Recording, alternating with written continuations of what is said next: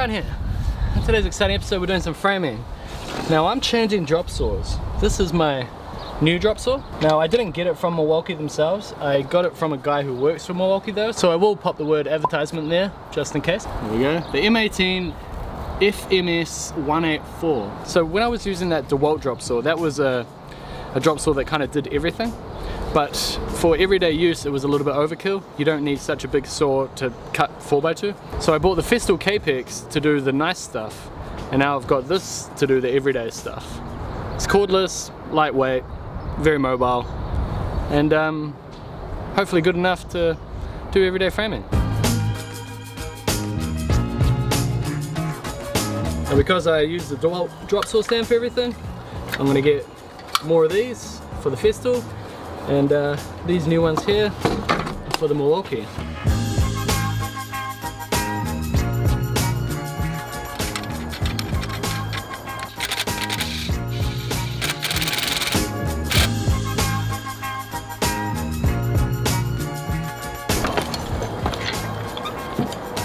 There you go, one hand.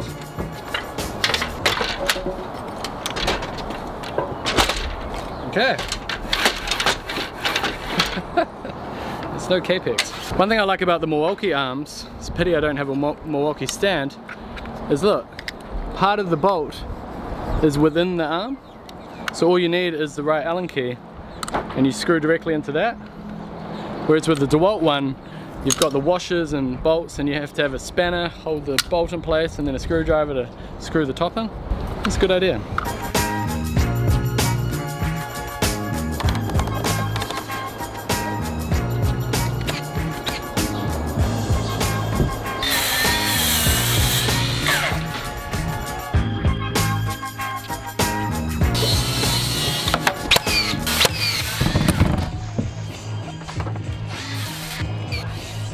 So it was the other day that we started laying this out, and I'll cut to a shot now of how we make it match with the existing house. Oh, what's going on here? Oh my god. Daylight. We're cutting that channel in the wall because we want to frame the new extension, and it starts from here. Now that we have this channel here cut out, we can project the wall out here. So we've got dodger blocks out there, we've got one of these nailed at the other end, so the line is that thick away from the wall frame, and we've got another block here in the middle. So the idea is you pull it tight until it touches the block there. That's roughly where we are there. So that's 100 mil there, 103. The bottom plate here is about 100. We're 103. Same as the bottom plate, and our 90 mil wall is going to have to be packed. The old style framing in New Zealand is like 100 mil rust sawn, and what we use now is 90. So we always put the 90 mil and then we pack the inside. It's much easier to pack the inside after the building's been closed in than it is to pack the outside.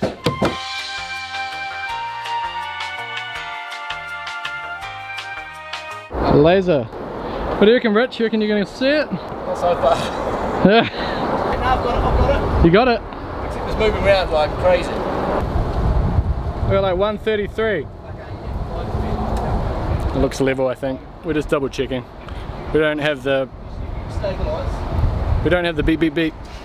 So we're going to use the bottom plate as a layout tool for the top plate. Starring.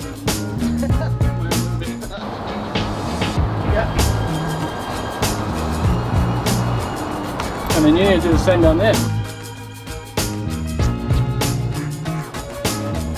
And there we go, now the mark lines up with this stud at the top, and as long as I make sure the marks line up, then it doesn't matter that the wall's going like that, we know we're in the right position.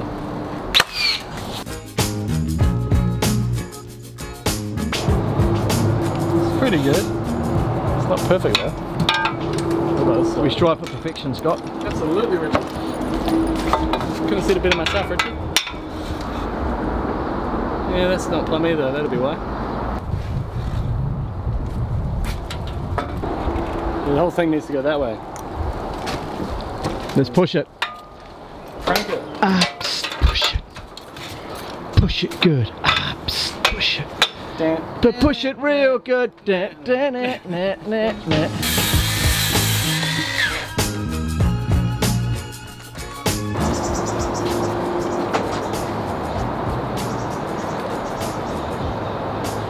pretty good there. This should be the plumb now. Have we marked it out right? Oh my god. Plum. That's perfect. Couldn't be better. It's like you know what you're doing. It's like we're professionals.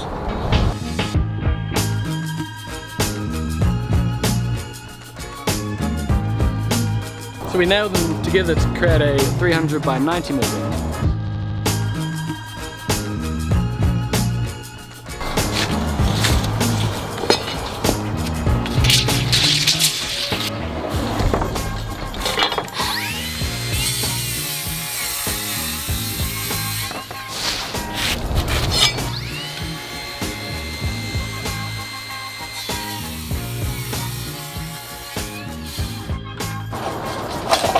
Double check. 4, 5, 15. Confirmed.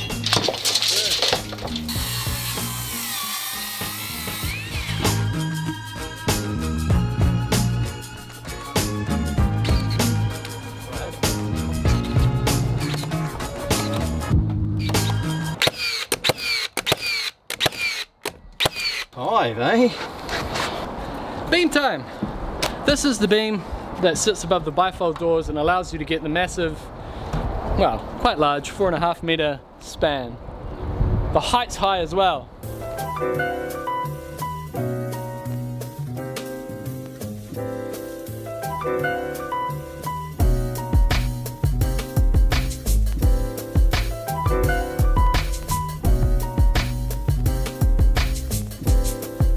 Couple.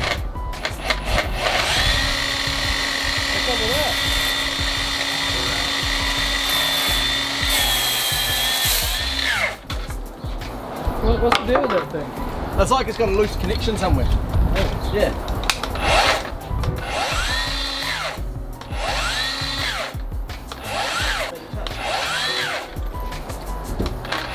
There, see? Look.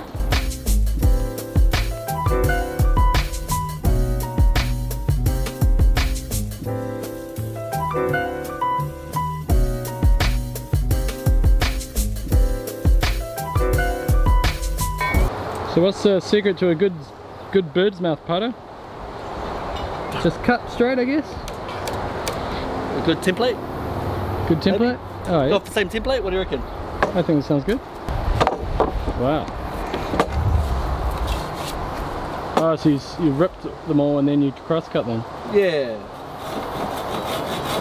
Get a bit of speed going, bro. What do you reckon? Oh. Wow.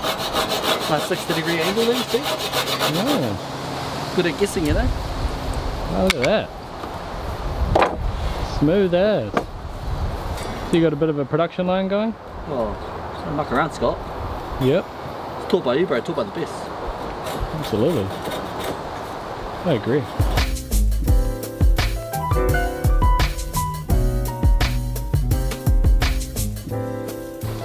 So what we do here is we put a dodger block, what we call a dodger block. It can be any thickness of block, just as long as you've got 3 blocks the same thickness. And you put a nail at one end, nail at the other end. String line goes over the block, and then we use the 3rd block as a spacer. As long as that wall is equally as far away from the string line as the thickness of the spacer, you're good to go. You good there, bro? All good? Yep, man.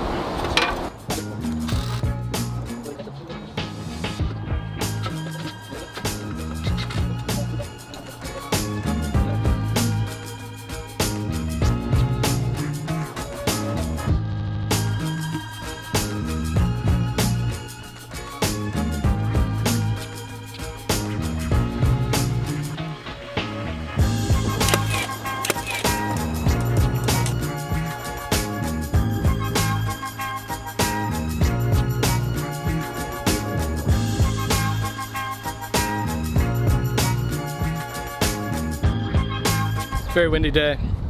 tumultuous weather, you could say. Shaky camera, but all worth it in the end. You can see the extension coming together now. So this is the laundry in Padoas.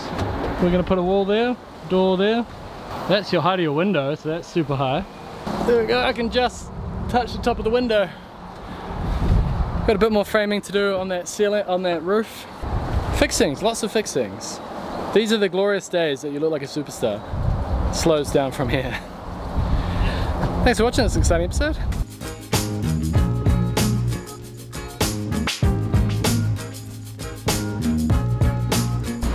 Alright, so my first impressions of the Milwaukee 185mm drop saw, I think. Really good. A couple of little glitchy things. When I'd turn it on, sometimes it wouldn't turn on and then it would kick in. Almost like there's like a loose wire or something. And Rich pointed out that the light was still on when that happened, so it seems to be from the trigger to the motor rather than from the battery to the motor. Speaking of batteries, today I paid attention to the battery. We had a fully charged 8 amp Milwaukee battery, and that went all day. And we cut all those rafters, a bunch of nogs, studs. We even cut some 200 by 50 nogs at one point, and the drop saw handled it fine. Yeah, so far so good. And you can carry it with one hand.